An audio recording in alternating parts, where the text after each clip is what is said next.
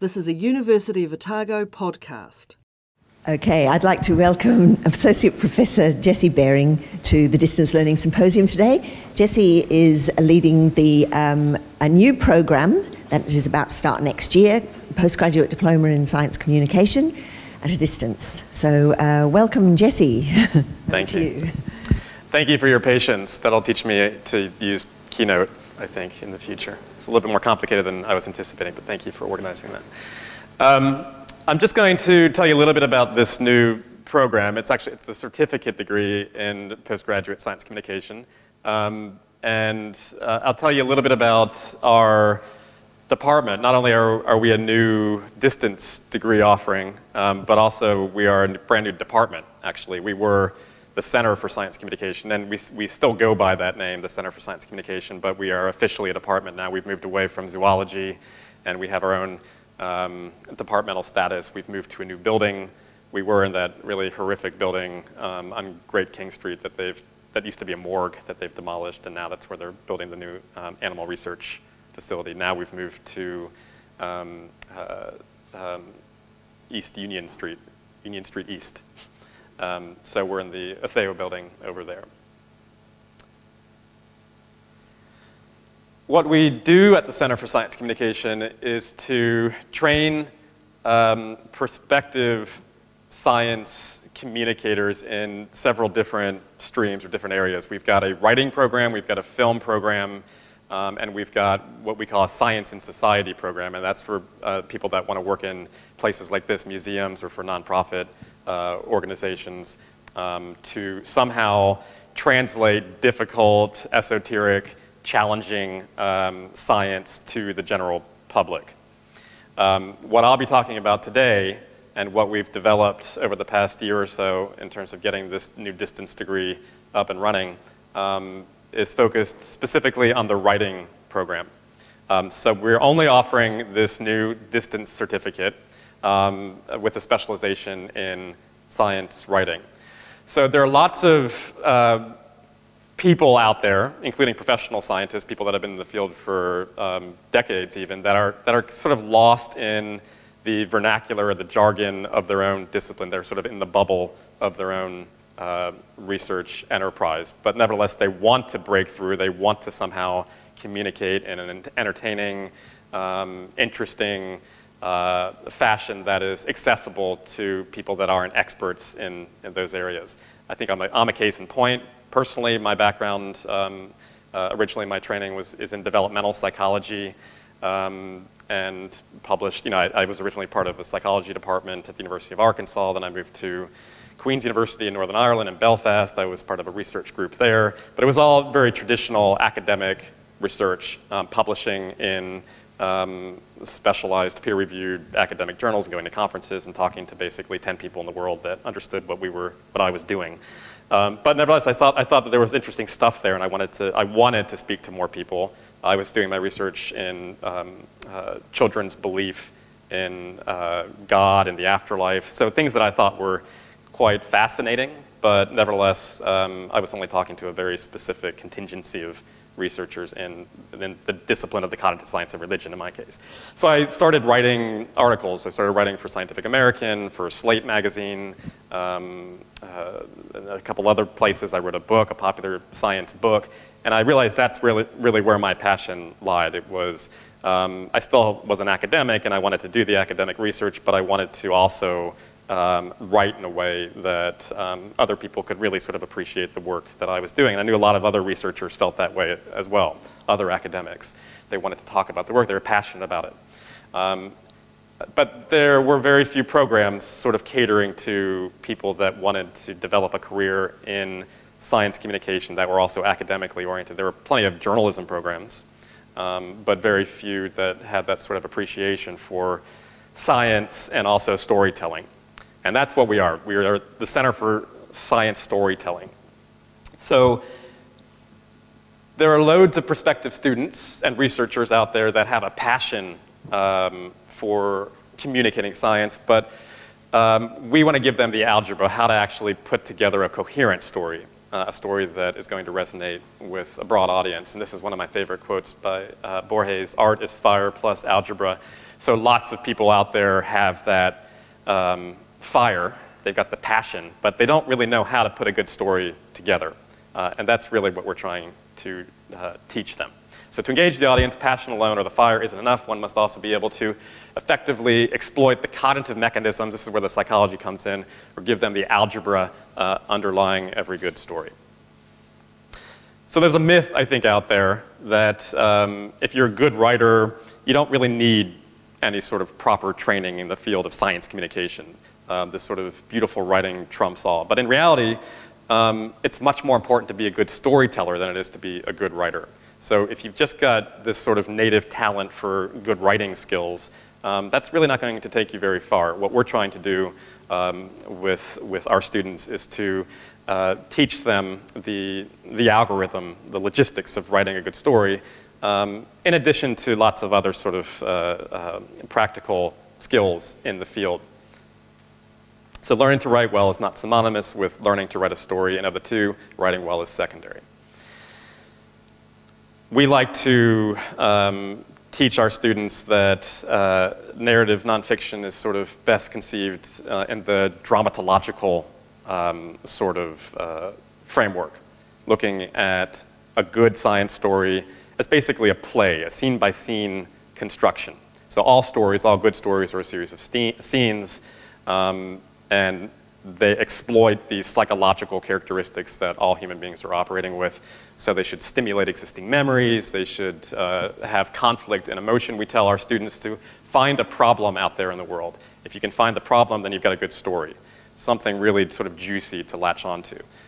People like drama, they like conflict, they like characters, they like emotionally rich content.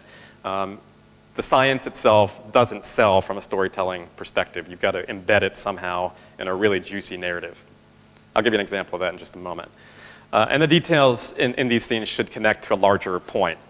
The books I've written, for instance, a lot of this sort of early editorial feedback that I got was, okay, that's interesting, you know, just sort of a whistle-stop tour of all the interesting science, but what's your point? What's the moral of the story? What are you trying to tell the readers?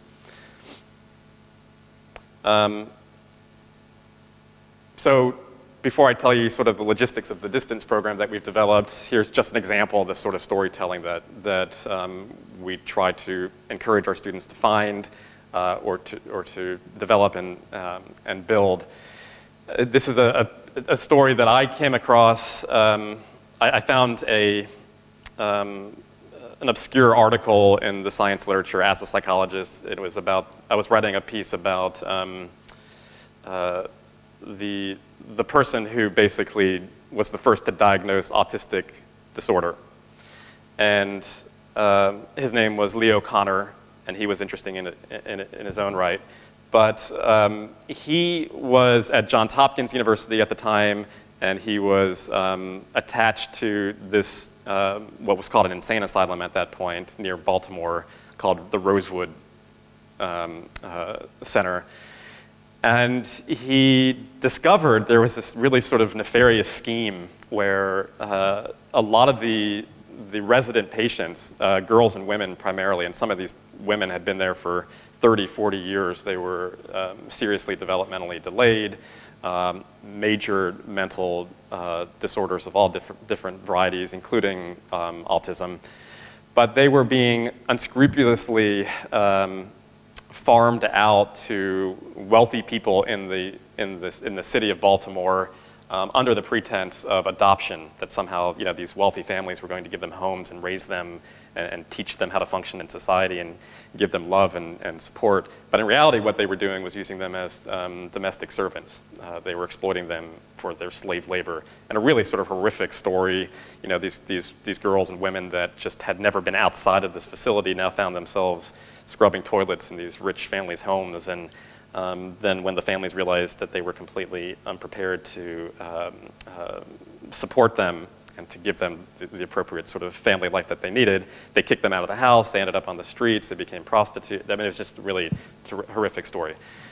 But it was a story. It was a good story because it illuminated what was happening at the time in terms of all sorts of controversies about eugenics and insane asylums and the origins of autism and so on. So that's what I say, that's what we try to do. We try to teach students to look for a good story, and then you will illuminate the science that was unfolding. Just one example of many. I'm a psychologist, so of course this is the area that I would gravitate to. At the Center for Science Communication, we've got multiple different postgraduate degrees. And the one that we've developed for the distance course is this top one, the Certificate in Science Communication. But we also offer a diploma. We offer a Master's of Applied Science, and then the full Master's of Science Communication. Actually, one that's not even here is that we have a PhD program as well. All of these I would consider to be for people that are training to be practitioners in the field, primarily practitioners in the field of science communication. The PhD program is for academics that basically want to do research in the science of science communication. These are people that actually want to be in university departments talking about the discipline of science communication. So we're only offering at the moment the distance degree in science communication, the certificate in science communication with the writing stream itself. And this was our new announcement for this new program that's going to be launching next year. We've had great response so far from students all over the world. It's really attractive, I think, for a number of reasons. Obviously, students can be doing this part-time, and we're going to be, it's sort of a work in progress, but we're going to be using Blackboard primarily. Because the 3 papers that are connected to the certificate are also part of our existing master's degree, it's a dual mode sort of course offering. So we've got a paper in storytelling, we've got a paper in creative nonfiction writing, and then we've got an internship that we're offering, and these are all part of the distance degree. Because of time constraints, we've decided not to do a live feed or do a sort of the synchronous offering for the distance students, but to upload the lectures and the survey course content through Blackboard for students to watch at their leisure. But most of the assignments are modified versions of what the students would be doing on campus. So the writing assignments, the feedback, and so on. There's a contingency of students on campus that are doing the same thing. So we're quite excited about it. Ultimately, what I'd like to do is open this up, not only, not market this to the international prospective science writing community, but more specifically tailor it to Otago students. The Division of Sciences is wide-ranging, so I think to have a certificate alongside the sort of specialization in science communication alongside a PhD, for instance, in geology or chemistry, physics, psychology, would be a tremendous asset for new academics entering the job market. That's it. Thank you very much.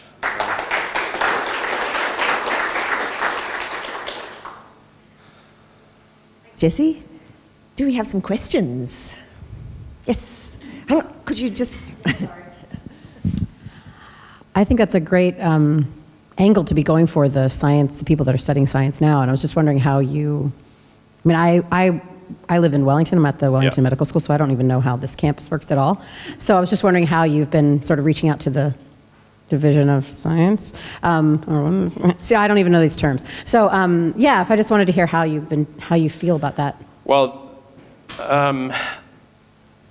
we haven't really had a concentrated campaign effort to target the Division of Sciences at the University of Otago, but that is something that we're working on. We were thinking, and we still are thinking more broadly at the moment in terms of just attracting, because there are only, in terms of our background research and putting this together, there are only about 4 competitive distance programs in the world that offer anything even remotely like this.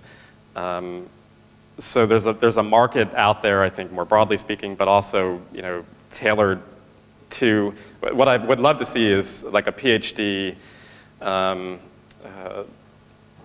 alternative that includes a certificate in science communication. So it's only the equivalent of, it's 3 papers, over the course of a 3-year PhD. I think it's very doable part-time.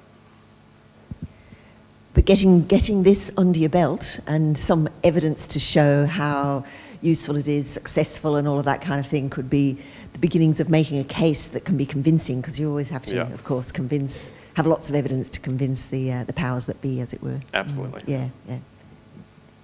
Tim? To what extent is what you're offering transferable outside of science? So, philosophy communication or history communication? I haven't really spent much time thinking about it, but I would imagine it's quite transferable. It couldn't be science communication, obviously, but there should be comparable programs in terms of, effectively communicating difficult material, esoteric sort of academic material to the general audience. But that's a great question. I think it is applicable, and I think it makes sense.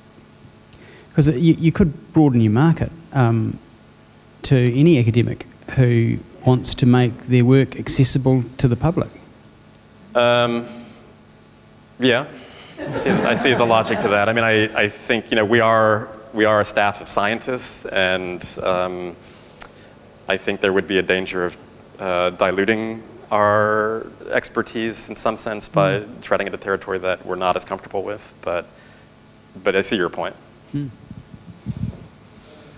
Can you tell us how you're doing the professional internship for distance students? It's going to be, and it needs to be incredibly flexible. We already have an internship program for the on-campus version of these courses. So the distance version is definitely going to be much more complicated. We've got, I think, a fairly wide network of contacts out there in the industry. And I envision, for instance, internships as editorial assistants at popular science magazines like Scientific American, for instance, or Cosmos or National Geographic. Maybe students that are fielding queries at science literary agencies, doing promotional material for this museum or other museums. So I think it's just going to be a matter of fit and availability and working with the student and getting that organized pretty early in the program. So they can start the internship it's basically a year-long program, because we offer, of the 3 papers, the 2 are offered in different semesters, so they can't cram it all together into one semester even if they wanted to. But they can start the internship either the first semester or the second semester, or do it part-time over the course of the year. So there's plenty of time, I think, to work that out with the students. Any other questions or comments? Okay, well, thank you very much, Jesse. Thank you. Thanks for coming on.